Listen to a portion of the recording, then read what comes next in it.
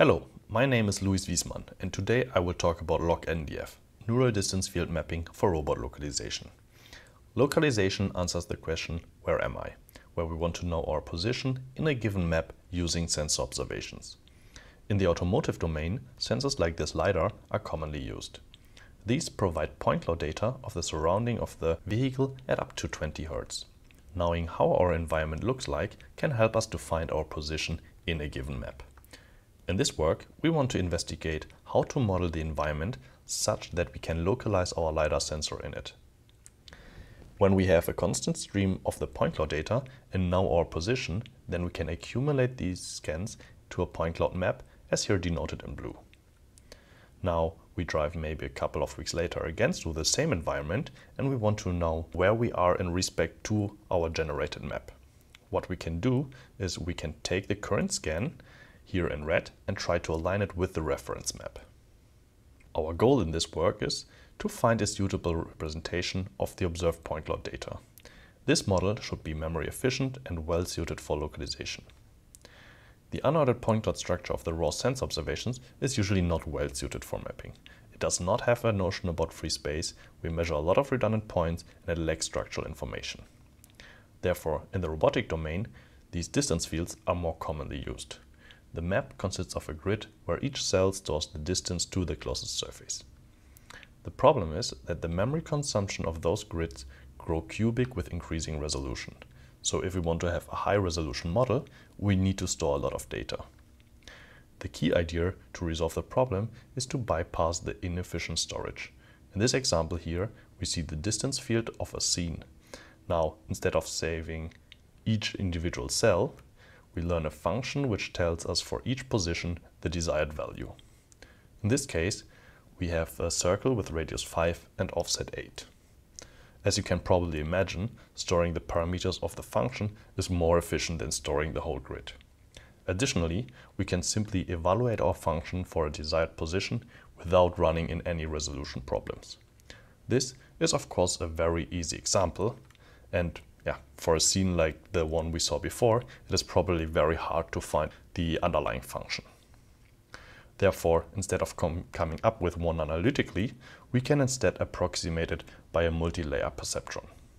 Now, the network should predict for each position, x, y, z, the distance to the closest surface. This is the so-called neural distance field. Now, we know what we want, but we still need to find a way to learn from the input point cloud representation our neural distance field. And second, we need to see if this representation is also useful for localization. So first thing we have to do is to construct our map. For learning those neural distance fields, we exploit directly the measurement process of the LiDAR scanners. The sensor is measuring the distance from its origin to the surface. Now, we can sample points along the ray and enforce the network to predict always the distance to the surface. Instead of directly supervising with the measured distance, we project it onto the normal of the distance field to supervise with the distance to the closest surface instead.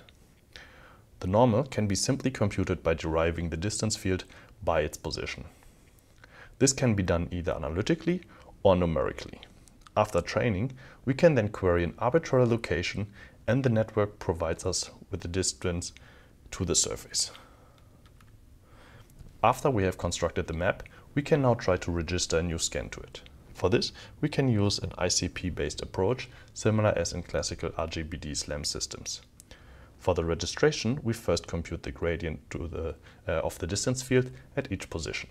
This gives us the direction in which the points have to go to reach the closest surface. Now we can compute how far we have to go by simply evaluating the distance field. This we can then do for all the points and estimate the pose update.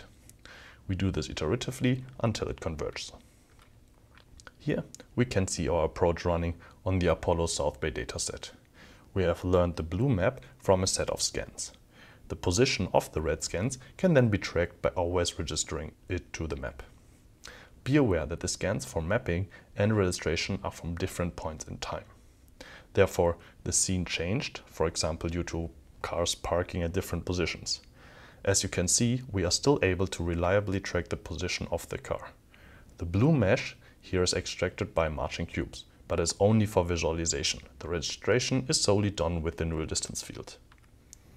In this work, we have investigated how to learn a neural distance field from point clouds that can later be used for localization.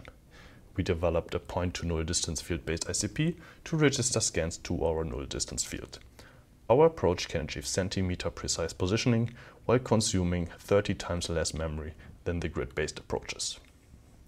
Now, we have only talked about 3D scan registration, but if you're also interested in learning how to use a neural distance field for Monte Carlo localization in an indoor environment, then please check out our paper or GitHub repository. Thank you very much for your attention.